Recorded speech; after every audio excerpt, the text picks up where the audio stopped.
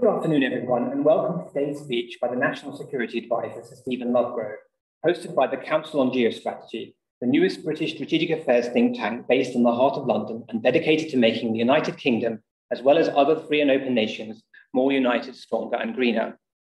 We are honoured to host Sir Stephen, whose speech today will address a range of issues relating to the United Kingdom's national security, including the lessons we might draw from the events in Afghanistan, the value of international partnerships, and the importance of the integrated review, Global Britain in a more competitive age. If I might just say a few words in terms of a biography, Sir Stephen has had an illustrious career in the civil service, having held the position of Permanent Secretary in both the Ministry of Defence and the Department of Energy and Climate Change. Now, as National Security Advisor, he provides advice to the Prime Minister and the Cabinet on national security, including strategy, policy, capability, and civil contingencies. Thank you for joining us, Sir Stephen. But before we start, a couple of housekeeping rules. Sir Stephen will speak for between 25 and 30 minutes. He has then agreed to answer questions from our guests. You can ask questions during the whole course of the speech, but please make sure to indicate your name and affiliation. I would just like to point out that the question and answer session will take place off the record.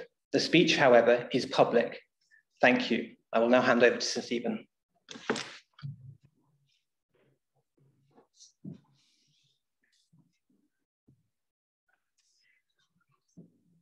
Well, thank you very much, James, and thank you very much for having me here today at the Council on Geostrategy.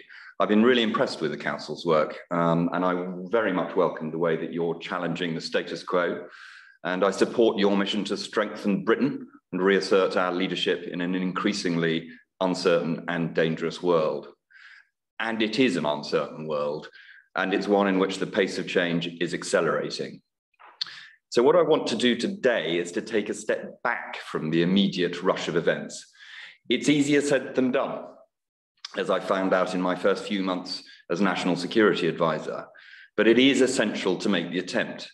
And I'd like today to reflect, including in the light of the events in Afghanistan, on some of the things that have changed and some of the things that haven't.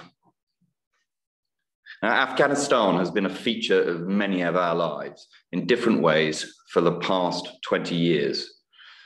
Over the weekend, we remember the devastating attack that took place in 2001 in the heart of New York City, in Washington, DC, and in Pennsylvania. The events of 9/11 have shaped much of the last 2 decades of our foreign and security policy. Now, it is a truism that we all remember where we were on that day, and I won't regale you with my own memories.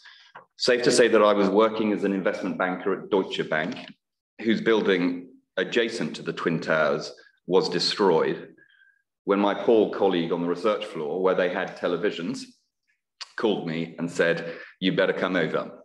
History is being made." And indeed it was. Although none of us could have predicted that we would spend much of the next 20 years in Afghanistan and Iraq, dealing with the consequences of decisions that were taken in the months that followed. And as a banker back then, I certainly didn't anticipate that I would be sitting here in front of you now, exploring whether our withdrawal from Afghanistan would see us having to adopt a fundamentally different approach to national security. But the juxtaposition of the anniversary of that attack with our withdrawal from Afghanistan has naturally led some to pose difficult questions. To question whether the events of the recent weeks herald the end of the long American century and whether American security guarantees can be relied on. To ask if NATO's relevance is reducing. To query whether they have terminally undermined the West's, by which I mean the political West's, values and credibility. To ask whether the limits of Britain's independent agency have been properly and realistically calibrated, and if we need a radical rethink of our strategy. My answer to those questions is firmly no. That is not to understate the importance of the events of the last few weeks, nor the human cost. There are implications that we do need to consider very, very carefully. There is a debt that we owe to those who have sacrificed so much to deliver 2 decades of progress to the people of Afghanistan. There's a need to ensure that events in Afghanistan do not become a call to arms for terrorists at home or abroad. And we will work through both of those challenges with our allies, partners, and I hope with groups like this one. But I believe the fundamentals of the approach that the government set out in the integrated review published earlier this year remain absolutely the right ones. My proposition is that we have already changed a great deal in how we are thinking about security across government. And today I want to say more about what we mean by integration, the integration of our values and our interests, integration with our allies and partners, and integration across government, ensuring that we make the best use of the full range of levers of national power. Let me begin by reminding you of the world that the integrated review described.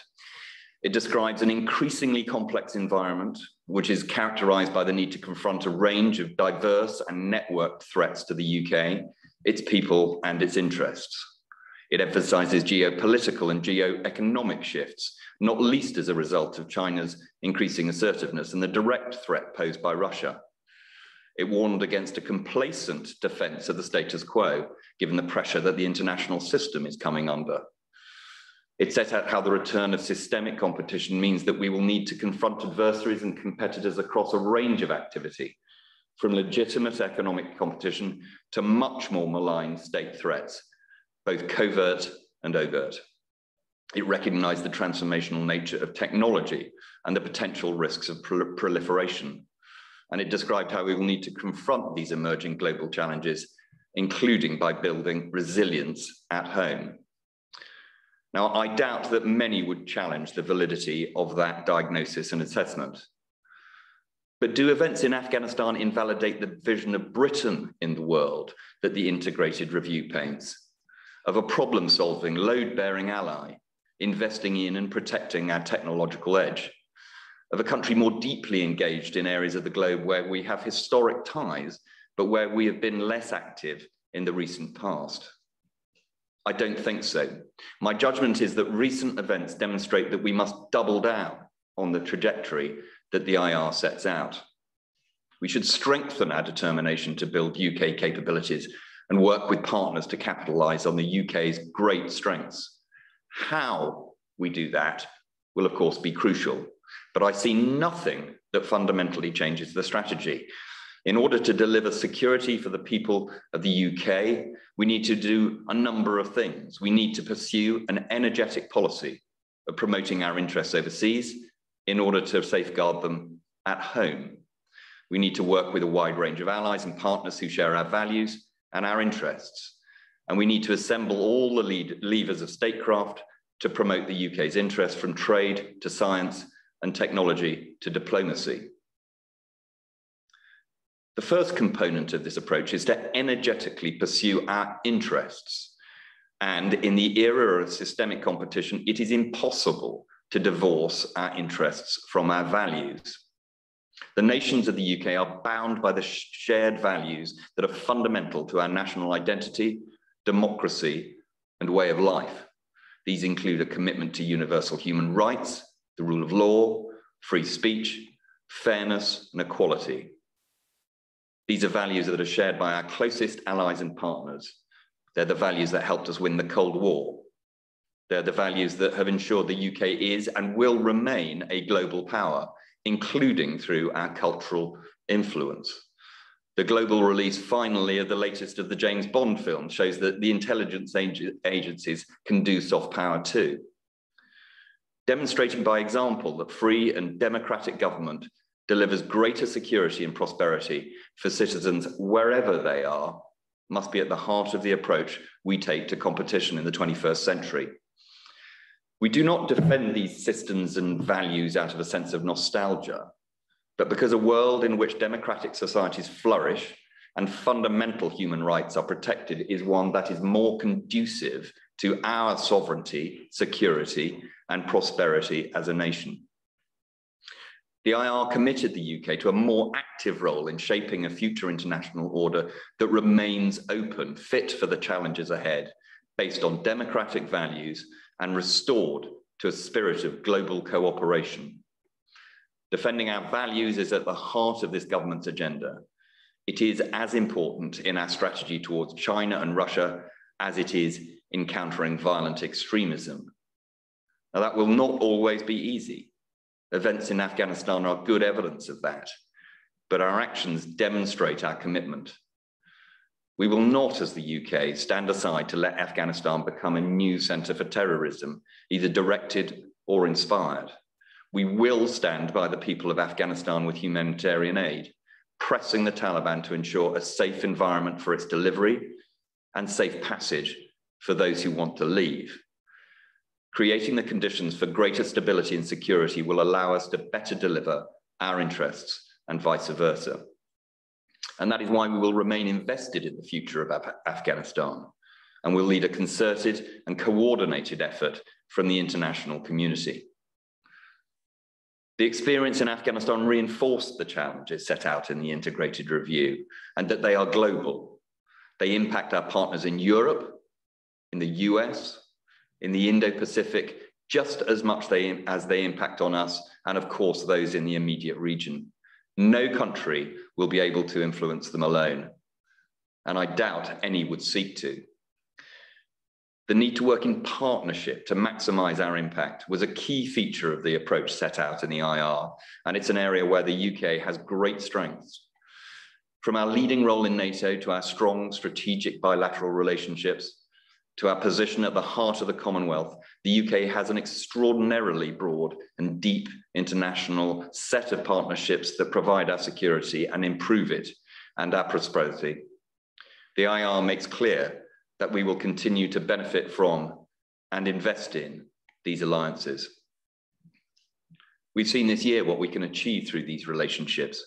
We've delivered a G7 summit, which brought together world leaders in Cornwall to discuss the challenges we face and agree how we will begin to address them. We'll soon host COP26 to ensure that we move ahead in tackling the universal threat posed by climate change. And we will need to work closely with allies, with nations less familiar to us, at least in that guise. For example, Russia, China, and Iran are all deeply invested in securing a stable Afghanistan. Our approach is and will always be international. That is not incompatible with acting in our national strategic interests. Rather, it is central to doing so. If we are able to prevail in this era of systemic competition, we will do so with allies and partners. NATO is and will remain the bedrock of our security. The collective security provided by the alliance is our first, last, and best guarantee against any existential threat posed by any adversary. It's the most successful military alliance in history, and we are totally committed to a leadership role. We're delivering on that commitment every single day, whether that's through our significant investment in the modernization of our armed forces, through our contributions on the ground, such as to provide an enhanced forward presence in Eastern Europe, or through our drive to modernize the alliance so that it remains at the heart of our approach throughout the 21st century. Fundamentally, this alliance has been successful because it has bound US and European security together. And there have been rivers of ink spilt in recent weeks about the decline of both US power and that country's commitment to our shared security. Arresting though that commentary might be, it is only, and it is just that, commentary. And it is wrong. The US has unrivaled economic strength. It has the most powerful military that the world has ever seen, and its protective umbrella continues to offer shelter to countries across the world. Its soft power can be seen in every corner of the globe, and its values and its way of life continue to be the ones that most ordinary people aspire to. Now, I have spoken candidly to counterparts from Europe and the Far East, and not one of them has expressed any concern whatsoever about the nature and firmness of any US security guarantee. Now, that is not to say that it's wrong or dangerous to ask the question publicly or privately. It's the hallmark of a mature, honest debate that we can do so, but it is important to be loud and to be clear about the answer. Our adversaries typically do not have allies that they rely on. We do. And the US has always been, and will continue to be, foremost amongst them. Is the US's economic dominance likely to be challenged in the decades that come? Of course. But the idea that the US is either in terminal decline or has suddenly become uninterested in the world is eyewash. I'm proud that we've renewed our historic ties through the signature of the Atlantic Charter by the Prime Minister and President Biden in Cornwall. Our cooperation across foreign policy, intelligence and defense is unparalleled. And our partnership with the US enables the UK and our European partners to play a more active role than we would otherwise be able to. That's not to say that we won't sometimes disagree or have different areas of focus or emphasis. Like the US, the UK will always be guided by a clear-sighted assessment of our national interests. But in this complex and interconnected world, our respective strategic interests will almost always align. I am reassured by my US contacts' commitments to working in partnership with us, and I expect to see that commitment underscored in the administration's forthcoming national security strategy, its national defense strategy, and its nuclear posture review. We need to accelerate this vital partnership further, including in critical areas such as strategic planning, future force design, technological and industrial cooperation, and a systematic approach to reducing or removing barriers to sharing information, data, and technology where it is in our mutual advantage to do so. But the US relationship is not the only one that matters. We must also invest in our strategic bilateral relationships in Europe. The UK and France are the continent's preeminent military powers. Germany's economic strength gives it substantial global influence. And let us be clear, our geographic proximity means that we will continue to face many of the same threats to our security. So where our interests align and where we face common threats, we will work closely with our European allies and partners as sovereign equals or through a NATO framework, as we always have done. The relationships we enjoy with the US and European partners are well developed, but we must take a global approach to partnering. I was delighted that the leaders of South Korea, Australia, India, and South Africa were able to join the Prime Minister and other G7 leaders in Cornwall. We must redouble our efforts to build these global partnerships of countries that share our values and with whom we can work to promote democracy, free trade, and free societies. I think the D10, the Democratic 10, will be at the heart of that approach. We need to demonstrate our commitment through our actions and not just warm words. The historic deployment of the Carrier Strike Group to Asia Pacific is a tangible example of both our desire to build these new relationships and the value that the UK can bring to them. They are a 65,000-ton demonstration of the UK's commitment and investment in the region. Our commitment to working with a range of partners is not just demonstrated, though, by the great grey hulls of the Royal Navy.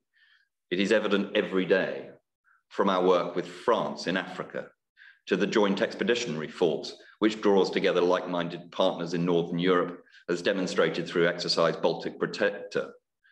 And I'm delighted that Iceland has joined the JEF. In our work with Caribbean and Latin American partners to counter serious and organized crime and disrupt the flow of narcotics before they reach the UK. And through our approach to global development, including our leading role funding the WHO and global education. And of course, there is AUKUS, announced by the Prime Minister, the President, and the Prime Minister of Australia last night. There is no better example of Britain's approach in action than this new alliance with Australia and the US, through which we will collaborate on a range of defense technologies, including cyber, AI, and quantum. Most notably, there is a commitment by the three nations to deliver a plan that will enable the Royal Australian Navy to field nuclear-powered, not nuclear-armed submarines in the coming years. It is perhaps the most significant capability collaboration anywhere in the world in the past 6 decades. This has been a project in gestation for some months, right through the Afghanistan drawdown. And it's a powerful illustration of how we are building new, long-term partnerships rooted in Britain's values, its scientific and engineering excellence, and in our alliances. There are only 6 nations capable of fielding nuclear-powered submarines: ourselves, the other permanent members of the UN Security Council, and India. Australia will become the 7th, representing a significant commitment to peace and stability in the region, mirroring our own defence settlement, which saw a 10% uplift in spending agreed last year. These are profound strategic shifts, and collaboration on nuclear projects creates indissoluble bonds around which new matrices of collaboration can be built. So we're already active globally, working with a wide range of allies and partners, but we need to do more. In order to address the challenges we face, the UK and its friends will need to take a more structured and sophisticated approach to burden sharing. The answer for the UK is in, to coin a phrase, strategic partnering. We will strengthen our global partnerships with clearer agreements about how we can coordinate our efforts to face down these diverse and fast-moving global challenges, whether they present in Africa, the Middle East, the Pacific, or Northern Europe. And this will not always be easy. It will require some difficult choices and trade-offs. It will also require us to be clear about where we will lead and where we will support others. And we must make our assumptions explicit. We need to clearly communicate, and we must be willing to be flexible to work with both old friends and new partners. Strategic partnering will require the UK to bring to bear the considerable and unique capabilities that we possess. As I've noted, we're undertaking the biggest increase in defence spending since the end of the Cold War. The UK will spend 2.3% of GDP on defence this year, which will cement our place as the largest defence spender in Europe. And as Permanent Secretary of the MOD at the time, I know just how significant this commitment was to unlock the modernisation of our armed forces. But the headline number alone is not the end of the story. The substance of the uplift matters too. There is now a plan for UK defence. The equipment plan is in balance. We have taken difficult decisions to enable us to invest in new technologies which provide the UK with a strategic advantage. It will deliver a force designed around the strategic context of the 2020s, not the strategic concept of the post-9/11 period.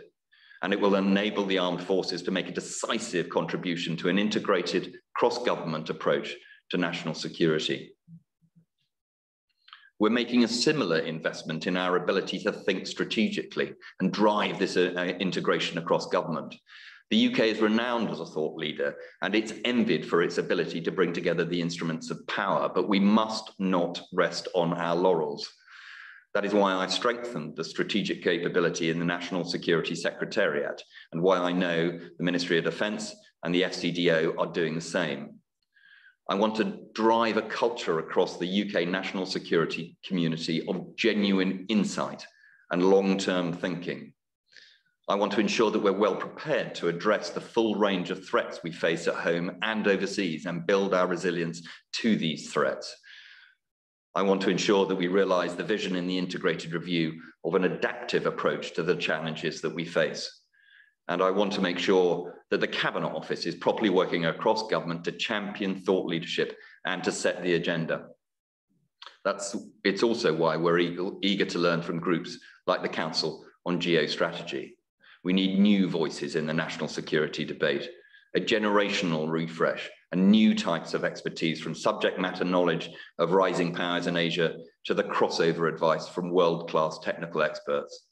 This will require a substantial cultural shift within the civil service to be far more open to bringing external voices into the policy-making process. It may not be easy, and it may not be quick, but I am up for the challenge, and I hope today marks an important milestone in that process. So over the last half an hour, I've set out why I believe the fundamentals of the integrated review remain the right ones. A global Britain that's problem solving, driven both by its interests and its values, and works in partnership with others. But that is not to deny that there are lessons from the recent weeks. So I want to conclude with 5 reflections. First, the importance of an integrated approach. Wars are not won by numbers of troops or weaponry alone. The collapse of the larger and better equipped ANDSF showed the importance of psychological factors like morale, expectations, and faith in political leadership. and the techniques of hybrid warfare must be understood properly across government. That's why I focus so much today on the need to integrate across government and break down some of the traditional stovepipes. Second, the imperative that we are guided by clearly defined values and an unshakable belief that a democratic, secure, and economically free system of government delivers the best outcomes for citizens wherever they are. We must work with our allies and partners to categorically demonstrate this in ways which are tangible at home and can inspire those who can deliver change overseas. Third, we need to be clear on the challenges, timelines, and dependencies of ambitious interventions. We should be active, but we should be pragmatic. We must be clear on the limits of what we can do, consistent in our objectives, and frank about where we are dependent upon others to support us. Fourth, that public consent for foreign policy, military interventions, and our wider approach to national security is an absolutely critical factor. Once support for the mission in Afghanistan ebbed away in the US, it became clear that it would come to an end sooner rather than later. That's why the IR sets out a need to further develop public engagement capability. We must make the case for how international engagement affects people's real lives and helps make the UK safer and more prosperous. And finally, I want to emphasize that the UK can make a difference. In the recent past, our armed forces, our diplomats, our development experts helped to deny terrorists a safe haven to launch attacks against the UK and elsewhere. They enabled development that improved the millions of lives and transformed Afghan society. They allowed a generation of Afghan women and girls to receive an education, and that cannot be rolled back. The value that the people of Afghanistan attached to that was tragically apparent as the Taliban took power.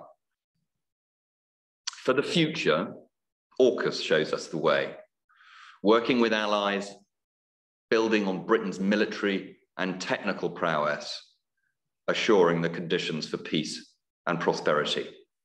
Thank you.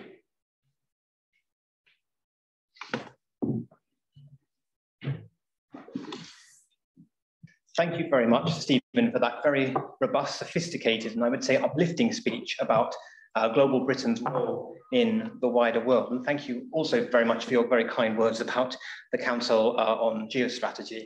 One of our missions is to undertake new thinking for the UK's role in the 21st century, and I hope that you find it useful. I was also particularly enthused by your comments about the UK's persistent engagement with allies and its moves to underpin collective security and provide the instruments that are necessary in order to do that. And I think it gives animation to the very idea of an active global Britain. So thank you very much for that. We can now move on to the session of questions and answers. I'd just like to point out again that the speech is public. We will now stop recording it, and the questions and answers are off the record. So please do not tweet them, and please do not record them. Thank you very much. So we can now move on to the questions.